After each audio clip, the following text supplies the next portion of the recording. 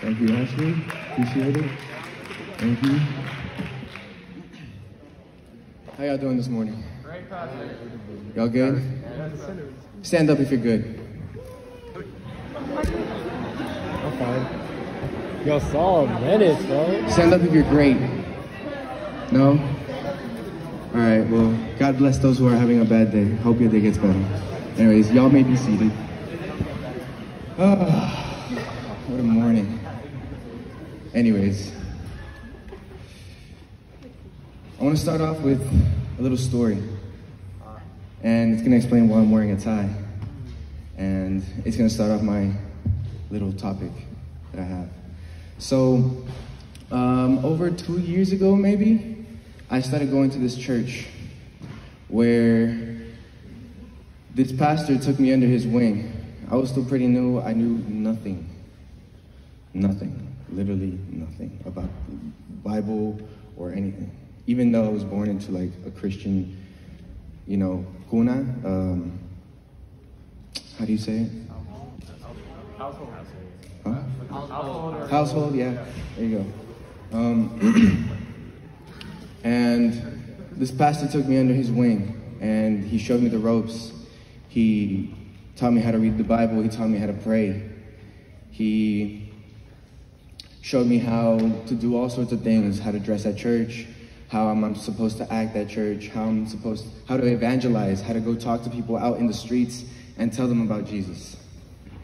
And one day, they had a group of children, right, all being taken under a pastor's wing, and they had them choose a tie, right, that belonged to the pastors before them.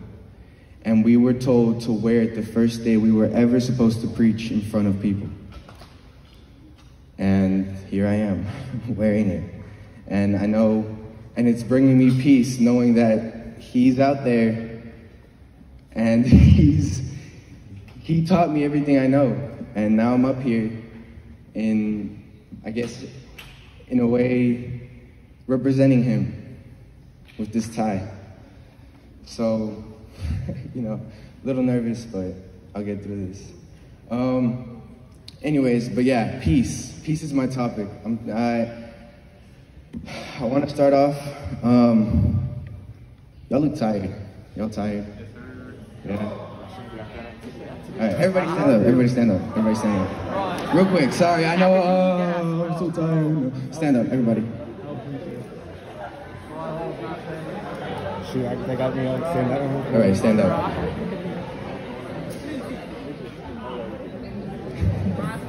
All right, now everybody, give me one hop. One hop, everybody. One hop. Now raise your hand. Raise one hand, doesn't matter which. Just raise one hand. All right. Raise one hand. Now one step to the left, or is that, yeah, left. One step to the left. One step to the right. Not jump twice.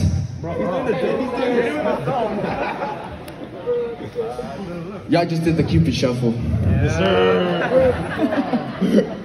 All right, let's continue. Y'all can sit down. Y'all can sit down. Just trying to get y'all awake. Anyways, so I want to start off with a quote from one of my favorite movies and one of my favorite characters from that movie. And it says, "Quit or don't quit. Noodles or don't noodles. You are too concerned with what is and what will be. What was and what will be. There's a saying, yesterday is history, tomorrow is a mystery, but today is a gift, and that is why it's called the present." And I don't know if y'all have the picture of my character. Yes, Master Uwe, yes, sir. Master Uwe. I don't know if y'all remember, but in the movie, Poe was stressed out. He was nervous because the very next day he had to do something he did not want to do. And this quote brought him peace. This quote brought him inner peace so that he could go the next day and do what he had to do. Right? All right. Let's see. So I'm going to continue with where I left off. This quote represents Poe when he was nervous and upset and stressed eating peaches by himself. But after Master Oogway says this to Poe, he is more at ease and he isn't as worried. Our peace isn't our past or our future. Our past makes us angry, remembering all the bad things that happened to us. Remembering that boyfriend who broke up with you, that girlfriend who broke your heart, you know? Or that one comment your parents told you saying that you weren't worth anything, that you're not good enough, right? And that past makes us angry. We must let it go, right? And I don't know if I can have a volunteer. Yeah, Ashley, come on. All right. So, somebody has to hold the microphone. Angel, come on.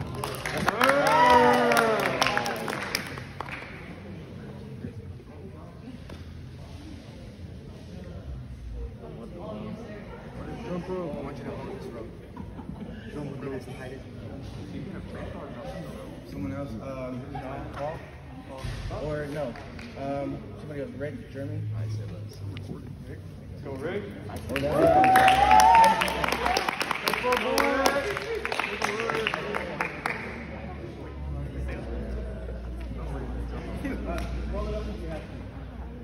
you go. Alright, now, face the other way. You can? Yeah? There you go. Okay. Thank you. These wires represent what's holding us back, our past, right? Let's say I'm a bad memory Ashley had 2 years ago, right? Anything. It can be from being rejected or being hurt by somebody, right?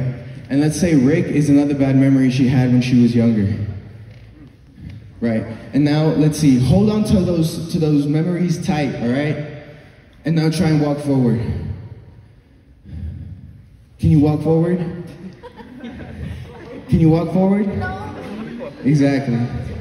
That's exactly what happens whenever we hold on to our past. When we hold on to our anger, when we hold on to negative thoughts and negative memories. It holds us back from going forward. It holds us back from our true potential.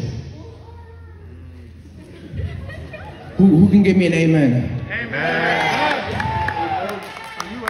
Thank you, Ashley. Thank you, Rick. Appreciate y'all.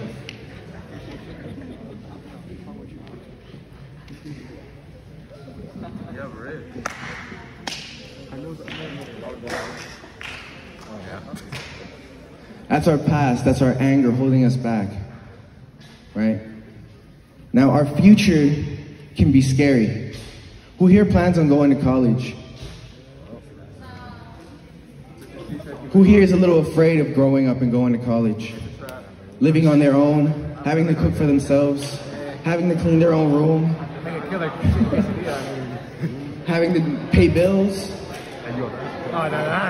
Yeah, it's scary, huh? Or what about who here plans on getting married? I'm single forever. Who's a little bit afraid of commitment? Being tied to one person for the rest of your life. Until death do you part. It's not, I see you. Or having children. Having children running around your house making a mess. Exactly. We're all afraid. We're all a little afraid of our futures in one way or another. But we need to leave that for when it comes. Face our fears when they get to us. And focus on what's right now. Focus on the good memories you're making right now. Last night I was talking to my little brother, and he was worried or saying how he wants to grow up faster because he can't do anything, right? He's upset because he wants to have more freedom. He wants to learn how to drive. He wants to go out to the mall with his friends. He wants to have sleepovers, all sorts of things, right? And he can't because he's too young. But I told him, focus on what's going on right now. Focus on playing your video games. I can't do that no more. Focus on going to the park and playing with friends, going outside and throwing a ball. Because nowadays, I'm so distracted by my phone, I'm so distracted by responsibilities, I don't have time to do any of those things. Right? And I told him, focus on what's right now. He went, he ain't listening to me. But my parents have a saying, de mí te acuerdas. You know? De mí te acuerdas. You will remember me. Right? Hey, whose parents have said that to them? Yeah, de mí te acuerdas. Not like that. Right? I don't. Alright. Now, I want to read a couple of verses because this really isn't a preaching if I don't read or take from the Bible. Amen. Right? So I want to go first to John 14:27. Peace I leave with you, my peace I give you. I do not give to you as the world gives. Do not let your hearts be troubled and do not be afraid. Amen.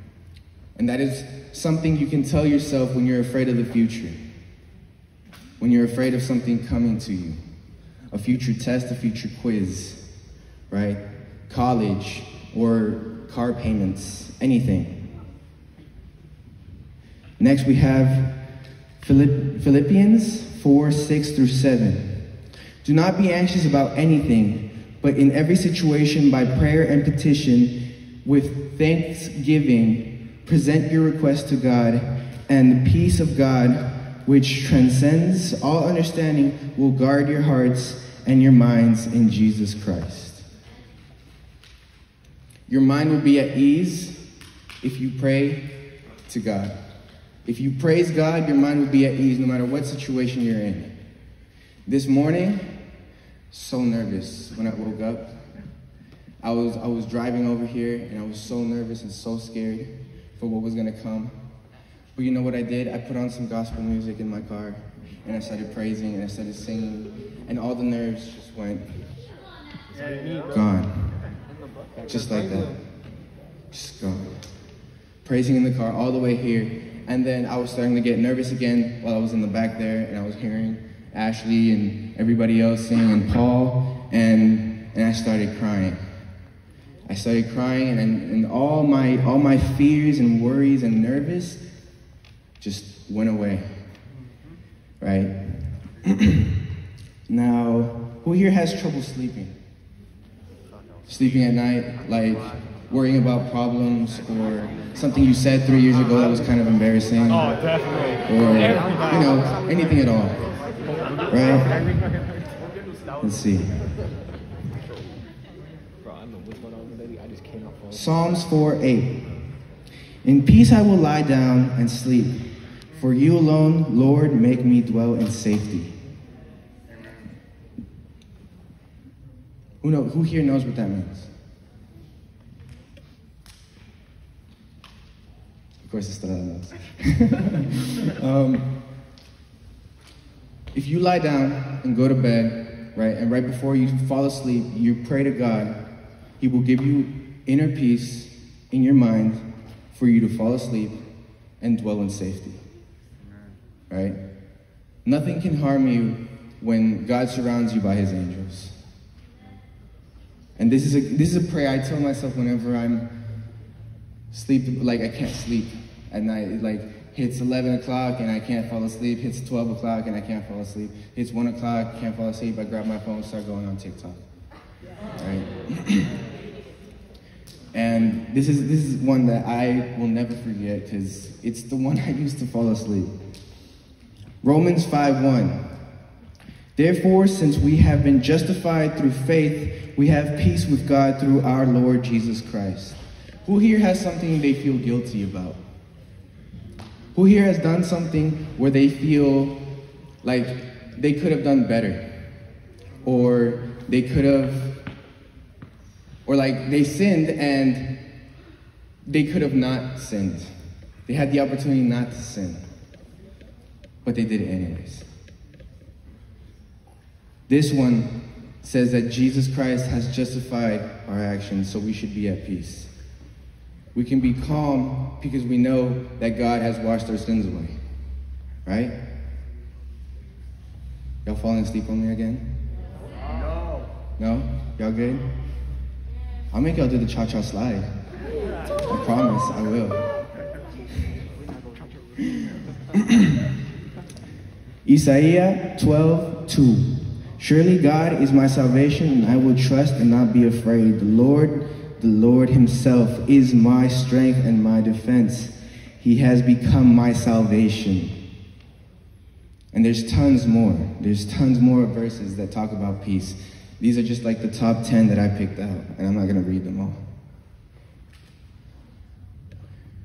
So many times we worry about future or past or anything, when really we should just be focused on right now.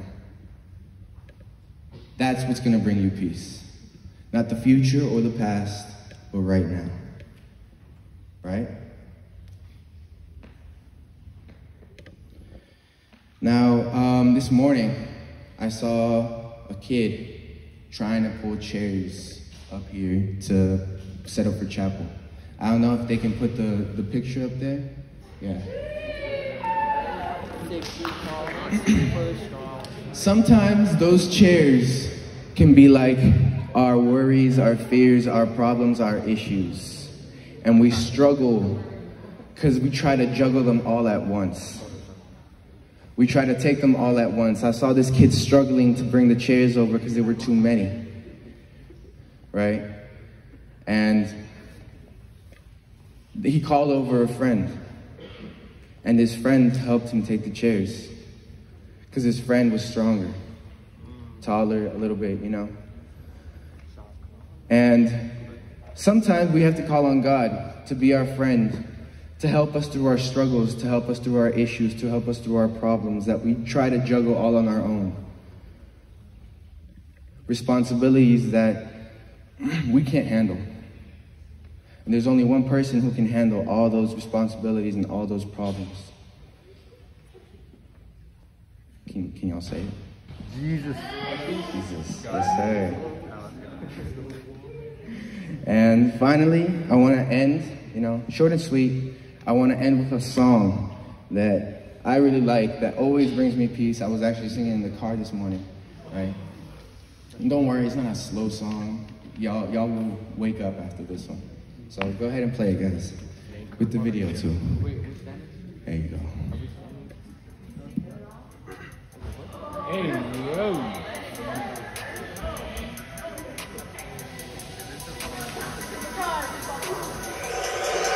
My God is bigger, he's stronger than the rest, he's fearless, and I'ma say it with my chest, seated in the praises of his people, no one can compare to him, and there is no equal, ha ha, I know who I am because I know who I belong to, he's a prince of peace, and he's sitting on the throne too, the God of heaven's armies is the God that I am known to, and let me tell you what we gon' do, we going glory to glory, and we never going back, strength to strength, taking territory back, going faster and faster, acceleration, no lag, we that JC squad with it, yeah.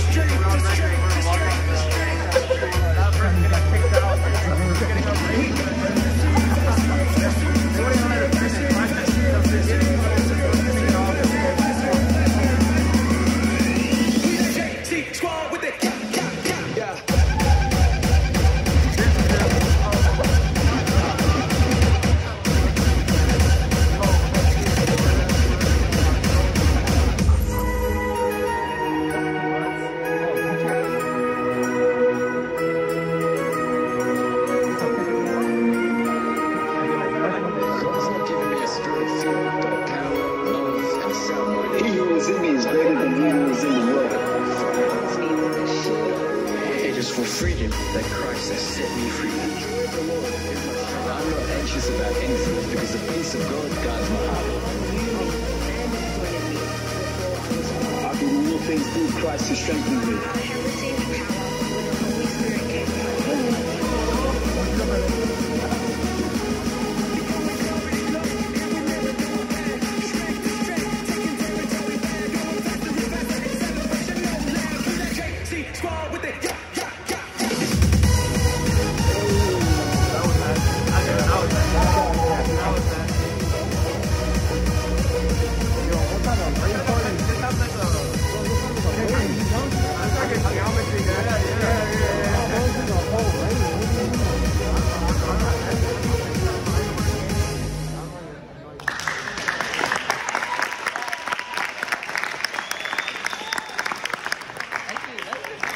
Did y'all enjoy that? Yeah? Much better than the usual pace, huh? Usually kind of slow and, yeah, sometimes I'll be falling asleep too. On accident. Don't get me in trouble for that. Anyways, that's it, guys. Y'all saw them? No fear. No anger. Just in the moment, praising God, dancing because they knew they were making this video. No fear, no anxiety. They weren't scared to dance. They weren't slowly doing the moves. No, they were going fast. They were going all out. That's how we have to be too. I saw y'all in chapel, all sluggish and slow. We were singing Newsboys, bro. Sluggish and slow. Anyways, that's it, guys. Appreciate your time. Thank you, dismissed. Not dismissed. I don't have that